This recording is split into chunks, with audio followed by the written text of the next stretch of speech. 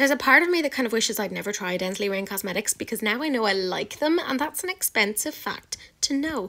A massive thank you to Makeup Release Radar for the info on this. Let's talk about it. Basically, Ensley Reign have taken an existing palette of theirs, the Flower Moon, and they've given it a little bit of a revamp. And part of that revamp includes 3 new multi-chromes and 3 new mattes. And part of what I'm liking about this is it's $69, which yes, is expensive. However, it's not as expensive as some of their previous palettes, so I'm kind of okay with that. The palette itself is absolutely gorgeous, and I think they're saying it might come out on the 9th of May. This is stunning. Now, yes, they have a row there of mattes. What I have said before, and I will say it until the end of time, I think they're one of the few brands that could actually get away with just doing a full multi-chrome palette.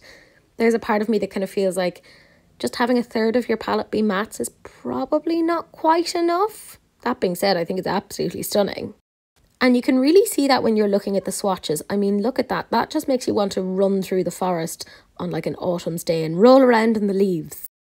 And this is just giving like wood nymph, fairy sprite. It's so kind of magical and witchy, and I am here for all of the aesthetics on that.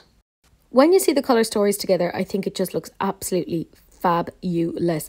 Do I think that you have enough mattes there to create a whole look? No, I think you're actually going to have to dip in with another palette. Do I care that much? No, not really. I think this is actually super, super pretty.